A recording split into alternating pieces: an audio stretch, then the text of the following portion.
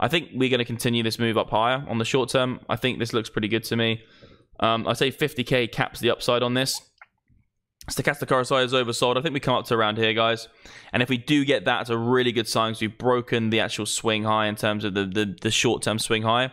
Then I think on the daily scale, because of the momentum indicators, I do think this is probably going to come down a little bit. I think that will coincide with something like that, back down to support. If we find support on previous resistance, then actually it's a great sign that we're going to continue, get the higher low, continue the trend up. And I do think that if we get above 50, I can't really see much resistance from 52. I think we're going to go to 58. I think we go to 58, between 58 and 60k like that. Then we stop up here and actually then we come back down and probably break some levels on the way down and get then more of a medium-term high-low and go sideways for a bit.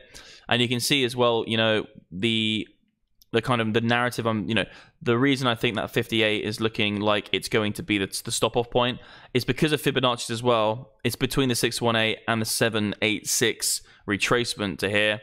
And it's unlikely that a market will go from a lower low. It's unlikely that a market will go from a lower low directly to a higher high in one move, because that'll be overextending momentum. It's more likely that the market's going to do a lower low, come up, make a lower high, come down, make a higher low, and then break out. And potentially even just go sideways for even a little bit longer and then wait for some sort of sideways formation, okay?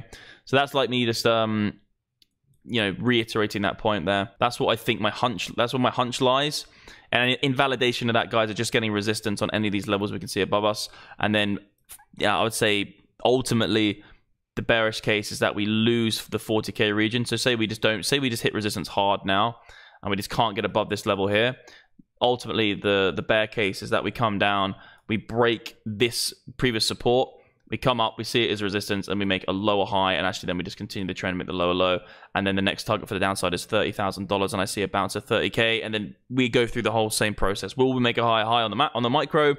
Can we make a high low, and then actually try and make that medium-term swing?